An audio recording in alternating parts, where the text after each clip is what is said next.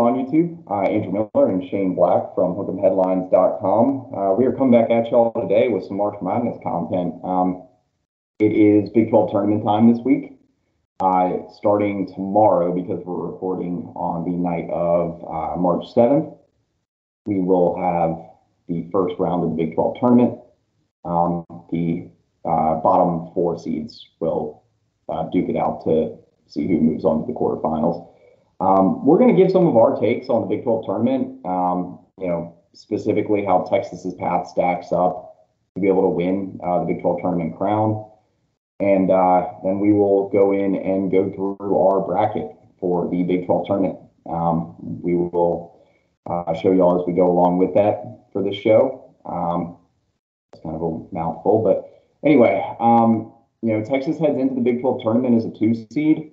They finally have some momentum. I say finally, it's not like they were heading into last weekend on a long losing streak, but Texas got a much needed win last weekend. Big win against number 3 Kansas. So got something to feel good about. And I like where Texas sits heading into the run in Kansas City this week. What are you thinking for it? Yeah, I mean, Big 12 has been the best conference in college basketball all season long. So it's going to be a whirlwind of 4 days, but it's going to be really exciting for Big 12 fans to sit back and watch all these teams duke it out. Kansas City is always a great host, and I have high expectations for Texas specifically. And I think it'll be interesting to see how much, or if any, seed line movement can happen depending what Texas does. Every game you play here is pretty much going to be a quad 1 game. So that's a chance to get a quad 1 win. That said, I don't think even with a conference tournament win, Texas will have the resume to sneak onto that 1 line.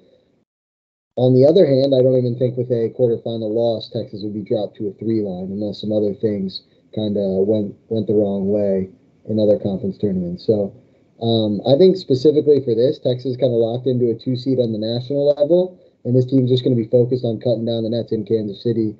More for, like you said, momentum. And I think it's also important to note, I mentioned this in a recent piece I did, but 5 seniors or super seniors who are not coming back. So they're trying to maximize as many more games of college basketball as possible.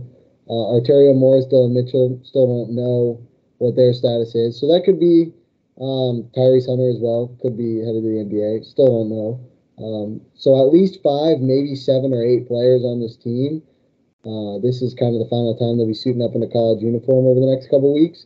So I think the motivation will be there for the Longhorns to come out and win some games. I think it's always a question, some teams aren't motivated going into their conference tournament for whatever reason, whether they want to get healthy for the NCAA tournament. But I think Texas will not have that problem, and we should see their best basketball the next couple of days. Yeah, I mean, we'll talk about this here in a moment in terms of Texas's path to a potential Big 12 tournament crown. But I mean, the experience that you mentioned on this team should be something that proves to be very valuable. I mean, you got like a pretty interesting variety of experience, if you will, like diversity of background of experience also for like these different seniors and super seniors. I did a piece on the site a few days ago talking about 3 reasons why Texas can win the Big 12 tournament. I'm not going to reiterate each reason verbatim, but one of the reasons I did mention had to do with the experience. Ken Palm runs a experience rating factor, which just breaks down by age, games played, production, things like that. Which teams in the NCAA have the most experience. Texas was the 6th most experienced team in the country and the most experienced in the Big 12. The last time, ironically enough, that Texas was the most experienced team in the Big 12 as far as Ken Palm's rankings are concerned was in 2020-2021, which is the last time that Texas won the Big 12 tournament. So, you got a guy like Serge Barry-Rice that's won a conference title or a conference tournament title at New Mexico State as recently. I believe that was last year, 2 years ago. And Brock Cunningham won that 2021 Big 12 tournament title with the Longhorns. So you got a lot of guys that have been through a lot of different situations that you can see it in some of these guys like Rice, like Timmy Allen, like Christian Bishop, that just how badly they want to get some of these accolades, like a Big 12 tournament title, like, obviously a Final Four run. And so, from the perspective of the experience and all the motivation for all of these seniors, super seniors as well, you gotta like where Texas is at in the locker room right now. Like a ton of games in these sort of situations in March under all these guys' belts. So I'll digress on the point of experience, but you have to like that in these games. Yeah, definitely. I mean, in March it comes down to experience, guard play, and both of those together. And Texas has that, so that should certainly help them. And I think for this team specifically, I think it's going to matter. Them kind of gaining some momentum and putting themselves, feeling. You mentioned it at the top of the show. A little 2-game skid before that Kansas win on Saturday could have got a little dicey if Texas was to drop that game and then maybe go out in the quarterfinals. I think this is a team that when they start to get it rolling, they're really hard to beat, and they do feed off each other's momentum and confidence. You've seen that with Tyrese Hunter over the past couple weeks. So I think Kansas City can be kind of those building blocks to really figure out who you're going to be in the NCAA tournament. And hopefully that just means that everyone's putting it together at the same time, because especially on the offensive end, if Hunter, Carr, Rice, Timmy Allen, if these guys can all work together and cohesively play, even with all four on the court at the same time, that's a team that's going to be really hard to stop in March, just with the experience and the efficiency that they all score at. So I'm excited to see Texas play in Kansas City. And, every game they get is going to be a tough matchup. So that's a good test, too. Yeah, no, you make a good point. Like, this is going to be an interesting spot for Texas, just playing away from home, neutral sites or road games. I mean, with how much of a home court advantage Texas had this season, you would expect those to be much tougher challenges. They were. Texas lost one game at home this season. That puts them at 7 losses in true road games and neutral sites. So, they're going to have to prove this to themselves. Obviously, this is something you have to prove to yourself before going off and playing in the big dance. So, looking at the actual Big 12 tournament field here, let's talk a little bit about that. What are some of the teams that scare you? What are some of the teams that think could make a run? Things like that. Yeah, so the interesting thing about this conference is we know the depth of it. So I really think pretty much any team in the field, even including 10 seed Oklahoma and 9 seed Texas Tech, I could viably see them winning 2 games and making a semifinal, maybe even squeak it into a final. But I do believe that there are only 4 teams that can actually win the tournament, and that's number 1 seed Kansas, number 2 seed Texas, number 4 Baylor, and number 6 TCU. I think those are the 4 most dangerous teams in Kansas City, and when it comes to the March Madness tournament as well. So I would be surprised if your winner didn't come from those 4. You notice I left off 3 seed Kansas State and 5 seed Iowa State. I don't dislike those teams. I just have more trust in the first 4 that I named. I think TCU is someone that, if I'm a Texas fan, I'm scared of in a potential semifinal matchup. We saw what happened in the last week of the regular season. Texas was able to force 22 turnovers and still couldn't come up with the win. I know, Andrew, you tweeted out a couple just mind-blowing stats that were not in favor of the Longhorns. So I think with a healthy Mike Miles, this is a team that's hungry. I think they've only lost 3 games this whole year with Mike Miles, 17-3. So that's a team that would scare me in a potential semifinal matchup. And then, of course, you have the 2 top dogs of the past decade in the conference, Baylor and Kansas, are sitting on the other side of the bracket.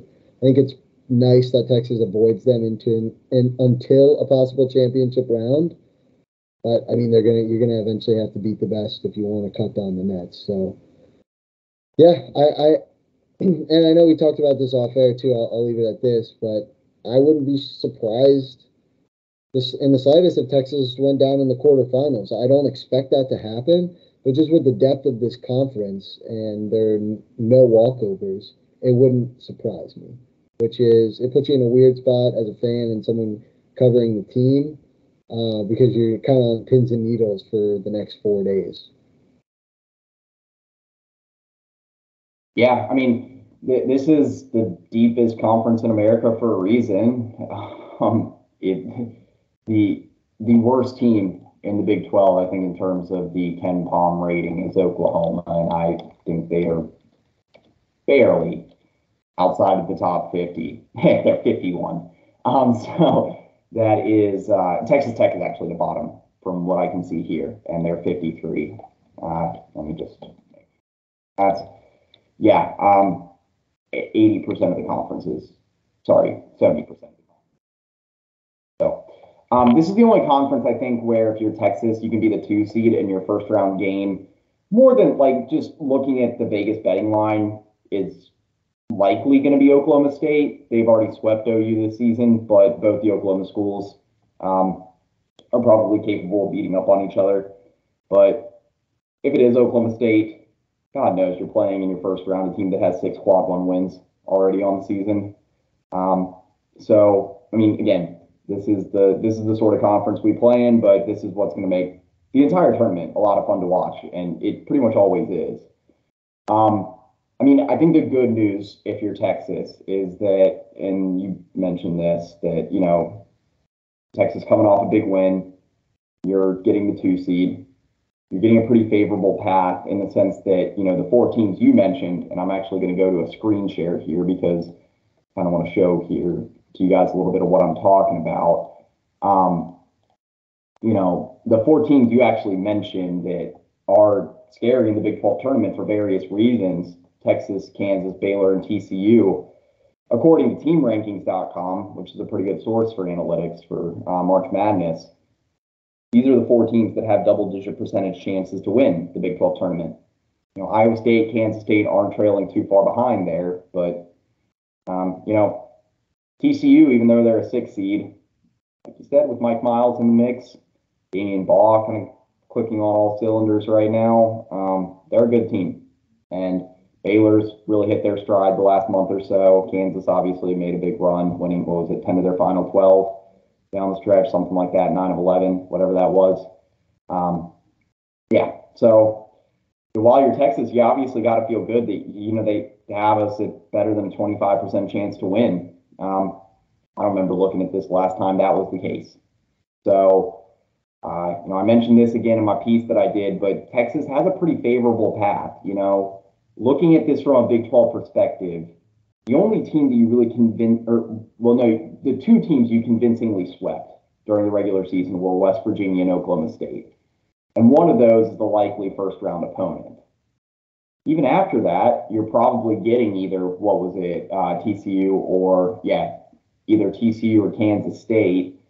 Again, TCU can be scary, but of the, what would that be then, semifinal opponents that you could face, if TCU is the worst of the bunch, I'm okay with that.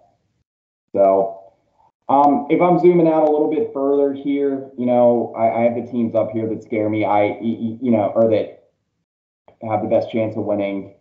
You mentioned the 4. You know, I'm going to add 1 to the list here. I'll say 5 that could be scary for the Big 12 tournament.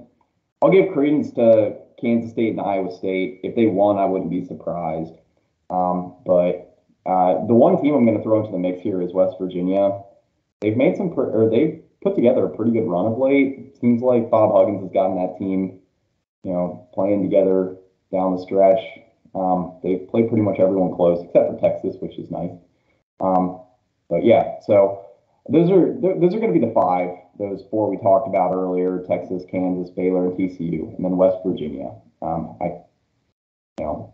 Those five will be the ones to watch for me. Okay, so anything else that you wanted to mention about the Big 12 tournament in general, or Texas's path before we get into our bracket?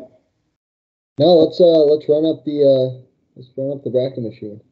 All right, so I'm going to go back into screen share mode here for y'all.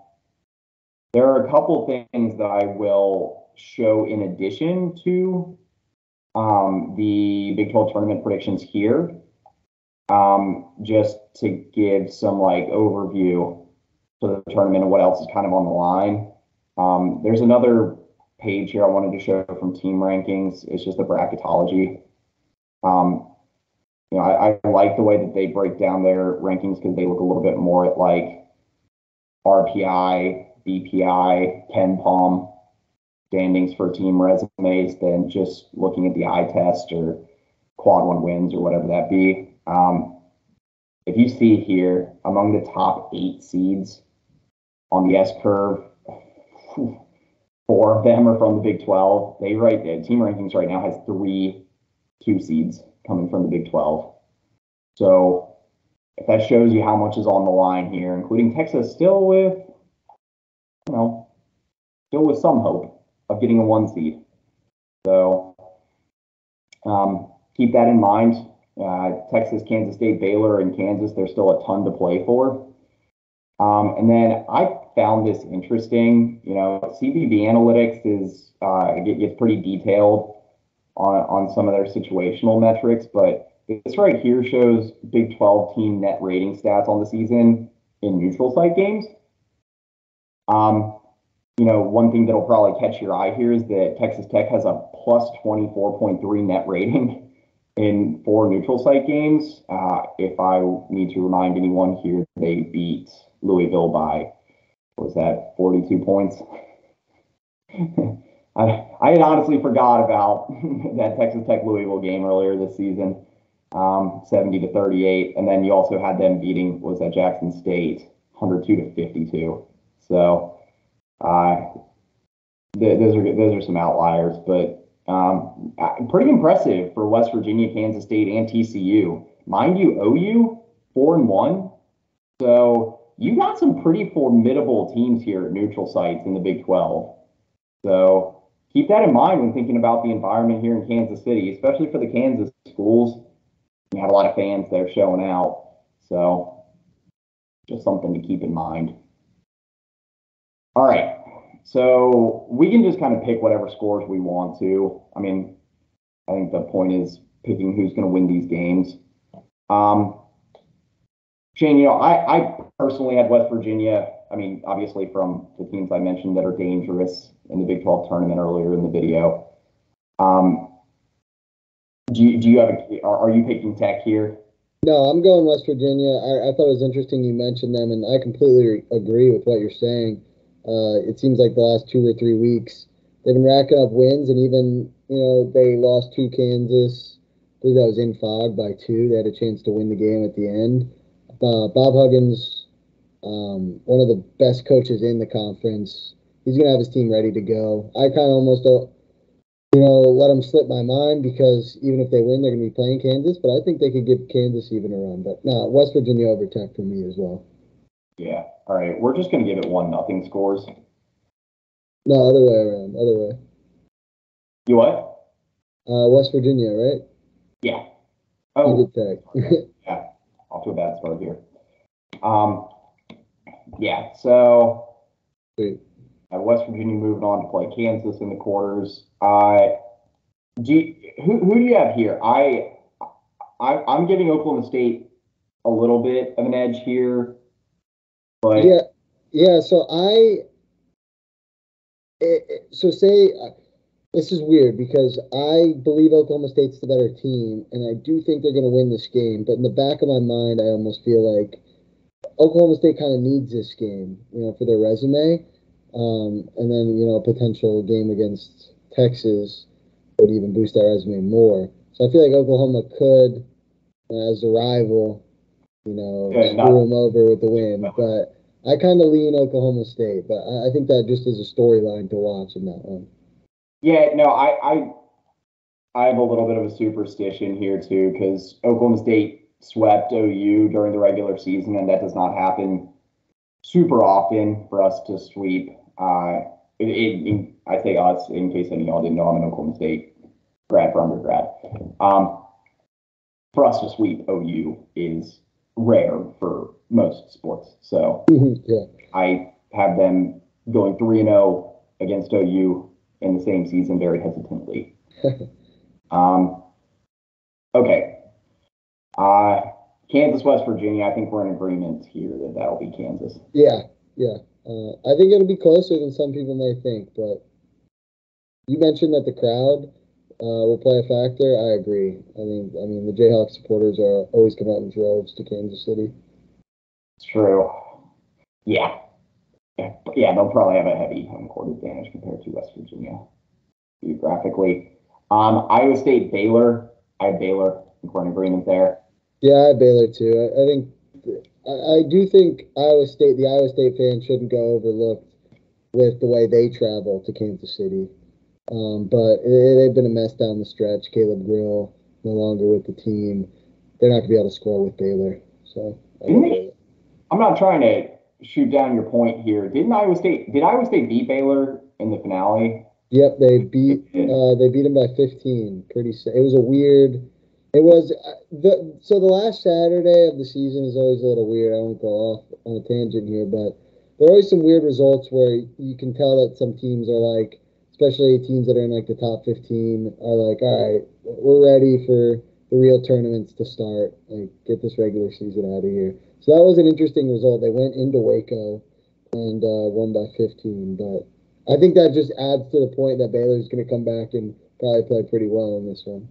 That's kind of what I was thinking, that Scott Drew is going to have his team ready to go. I thought that was a little bit of a fluke. Iowa State was sliding down the stretch during the season, and you mentioned Caleb Grill leaving the team. Gabe Kalsher really put it all together in that win over Baylor last weekend. But okay, Kansas State, TCU.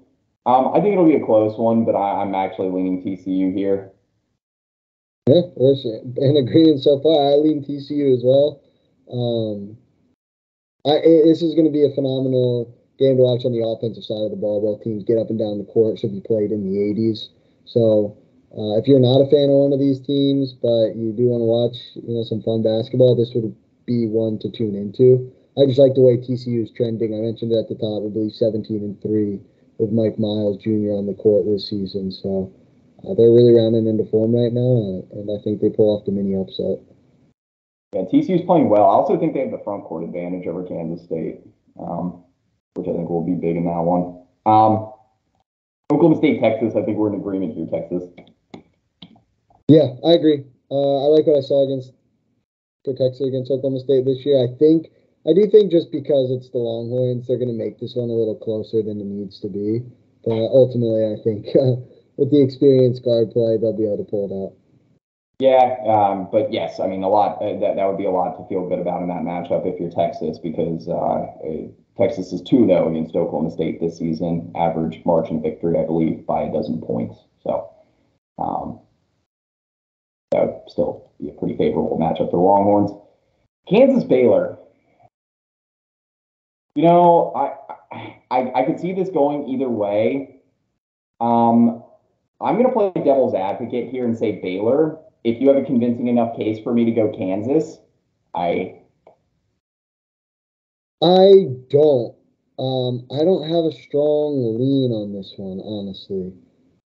That game, their most recent meeting on February 18th, where Baylor jumped all over Kansas in fog, and then the Jayhawks just stormed back and basically outscored the Bears by 30 points in the final 25 or so minutes of the game. That's a bit concerning because we've seen Baylor not really be able to guard against competent offensive teams.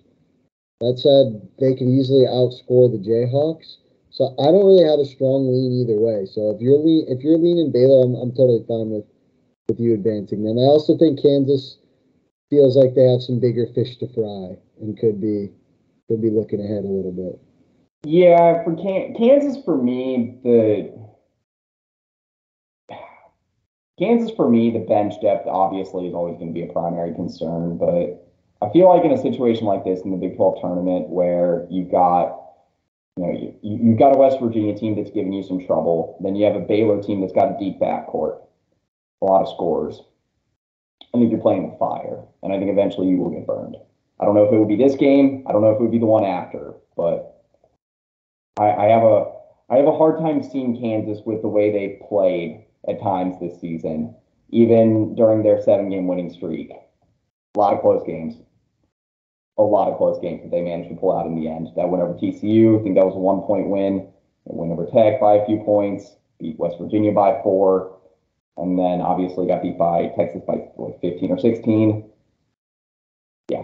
I'll go Baylor here, but again, I'm not trying to say that to roast Kansas. I just think that I think the bigger fish to fry looking ahead, Kansas does already pretty much have a 1 seed locked up.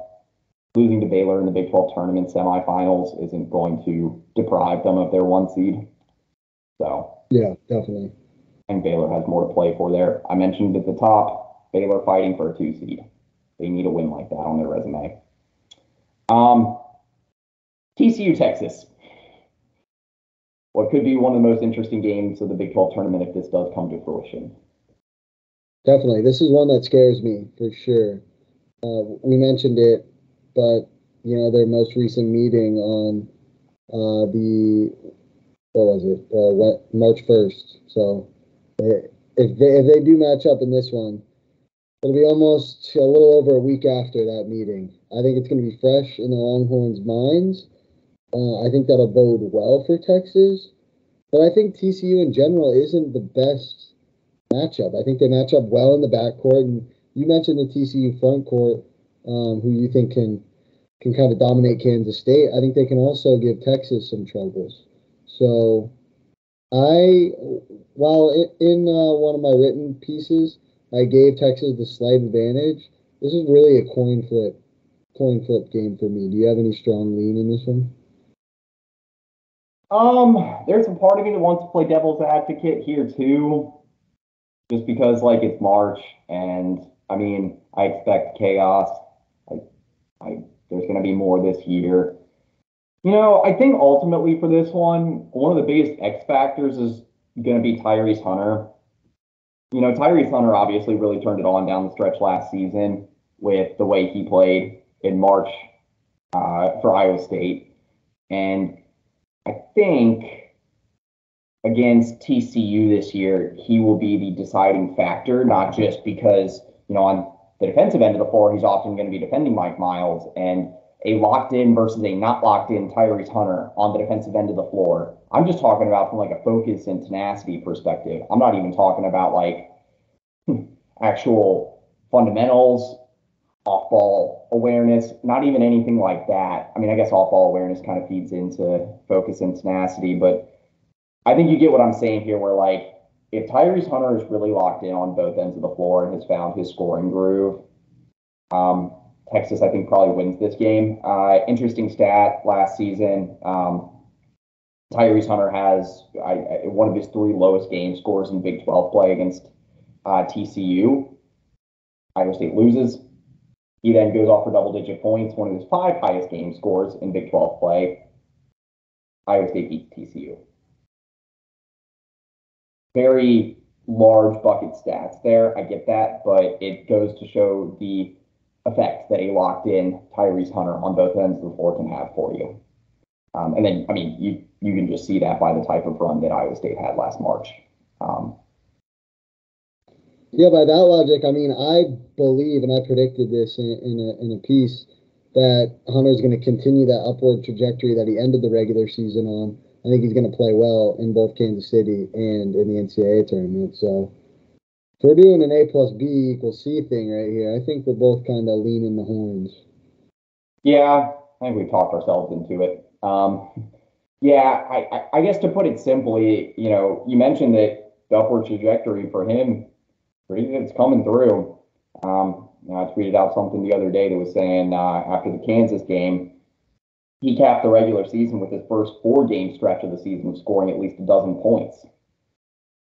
4 consecutive. So something's clicking for him right now. Yeah. We'll go we'll go Texas, but for any TCU faithful out there, if you are watching this deep into the video, just know that TCU scares us and it's very close. Also, there would be something cool about seeing a TCU Baylor Big 12 tournament final. It's weird to me that Baylor actually doesn't scare me as much in the Big 12 tournament final as they would in like the early rounds. Interesting.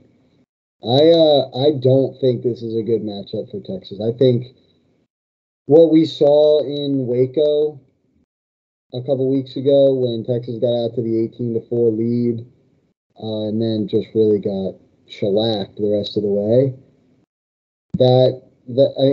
And that was without Keontae George. I think the Baylor guards are going to be able to.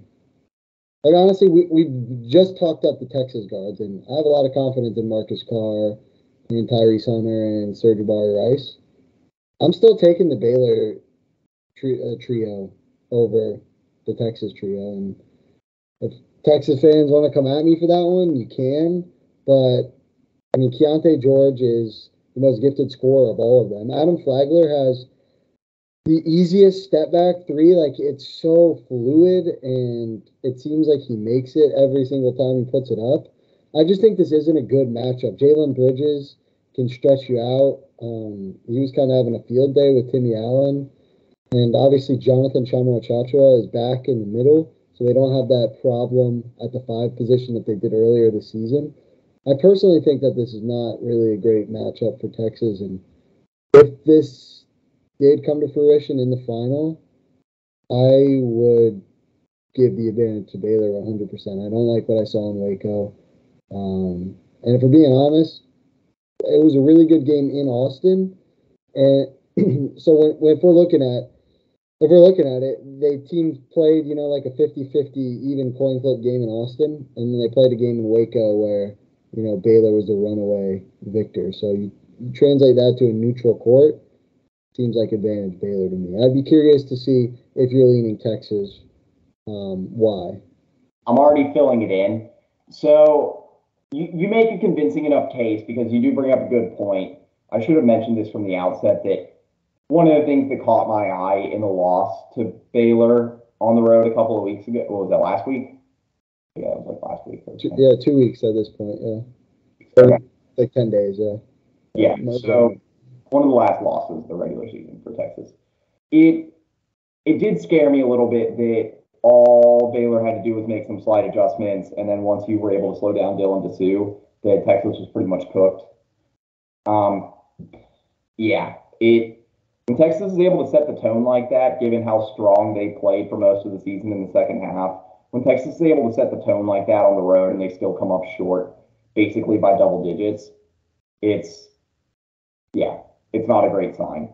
I say that it doesn't scare me as much in this situation. I always believe that March Madness has a little bit of situational luck involved, where it's like, I don't know, maybe if it gets in the players' heads, but like there's so many factors that play into different results in March, unless you're just so overwhelmingly good that you're able to beat, just average tournament caliber teams by double digits that, sometimes flaws are going to catch up to you. When you're heading into March Madness, you have these coaches that have weeks to prepare for some of the different like top seeds in the country. And so, if I'm scaling this down to the Big 12, I mean, Texas and Baylor have been preparing to face each other now a couple different times in the last couple of months. And it seems like Scott Drew has the upper hand on Rodney Terry here. That's a great point. Yeah. I don't like the chess match in that regard. And yeah, I mean, you said it, just from a matchup on paper perspective, it favors Baylor. So that's enough for me to choose Baylor as well. Okay. Yeah, that looks good to me. I think there definitely can be a silver lining for Texas fans if they get 2 wins and end up bowing out in the final. Obviously, once you get to the Big 12 tournament final, you want to win it. But I think it is almost kind of nice. Like, you get a couple wins under your belt, some solid wins over Oklahoma State and TCU. So you're not totally rid of momentum heading into the NCAA tournament, but you also got that little chip on your shoulder because, like you mentioned at the top of the video, only two of the guys on this team have ever won a conference title before. So if they do end up falling one game short, 40 minutes short, I think there's going to be even more hunger to leave it all out there in the NCAA tournament. So I think you could kind of get the best of both worlds would be my positive spin zone to predicting that loss. Yeah, that's true. And it actually, yeah, I mean, that adds two more quad one wins to the resume. I mean, you're looking at it like the other potential one seeds here, UCLA, Houston, Alabama, and Kansas. Houston's got five quad one wins because playing the American. And then, Alabama's got nine. UCLA's got seven. So you make it a little bit interesting in the conversation compared to like UCLA. Yeah, I think, yeah, if we look up and Purdue and UCLA bow out in their first game in their respective conference tournaments, and Texas pushes to Saturday, then there could be a lot at stake. Yeah. But right now, I feel pretty locked into that two line. I also think kind of matters what two you are. You know, if you're the top two or just kind of where you end up playing. Obviously, Right. not. Yeah, but so there's definitely a lot at stake. It'll be interesting. It's true. Right now, for those that are unaware, Purdue is pretty unanimously the top two seed. I've even seen some bracketology that have UCLA as a two seed and Purdue is the last one seed. So it's pretty interchangeable there. Purdue and UCLA could have some movement depending on how they do in their respective conference tournaments. But Texas, I showed it at the beginning of the video or before we did our bracket prediction for the Big 12 tournament that Texas still has a double-digit percentage chance of getting the one seed. I mean, they're going to have to make it to the Big 12 tournament final, probably win. But if you get two quad one wins, let's say one of them comes by double digits, and then if you keep it, even if you keep it close with a team like Kansas or Baylor, you make it an interesting conversation for Texas. You at least give yourself an argument. So that's all at this point for a one seed. That's all you can really ask for. And let's be real here. Knocking on wood, before I become a scapegoat to some degree. I mean, in reality, though, the bottom 15 seed versus the top 16 seed, I'm not going to ask a team like Kentucky or Virginia, but it's not a huge difference. It's really not. Either one is a situation where you need to be winning by at least 15 points. So I feel good either way.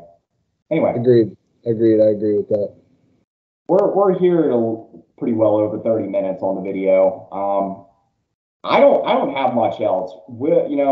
I'll say this: we'll come back with another preview video, or at least I will once we have like a determinant for the quarterfinals. Oklahoma State, though, you play tomorrow night, so maybe not a full preview video, but we'll have a lot of content up at the site for you if not. So either way, stay locked in there. We'll link all the coverage in the description below as always. Yeah, Shane, you got anything else? Any closing thoughts? No, I think that this is the most exciting time of the year. So we're coming off the most successful regular season in Texas for Texas basketball in over a decade. Hopefully that can translate to March. I think the good thing about the Big 12 tournament is you can kind of spin it however you want with whatever results happen. Not all is lost if Texas was to somehow bow out in the quarterfinals. So yeah, hopefully we have more than two total games remaining on this schedule. But it's crazy how quick everything sneaks up, and I'm excited to watch this team compete for another couple weeks. Me too. I'm always excited for March, and having a Texas team this good heading into the tournament gives you some hope, some optimism for what's to come. But yeah, anyway, I will be linking all of our work at the site up in the description below. There's a couple of pieces that Shane and I have done in the last few days. bold predictions and 3 reasons why Texas will win the Big 12 tournament that I would highlight as definitely some worthy pieces to read. But anyway, for Andrew Miller, Shane Black at hook'emheadlines.com. We'll catch you all here throughout the week for the Big 12 tournament. That's pretty much it. Okay. Okay.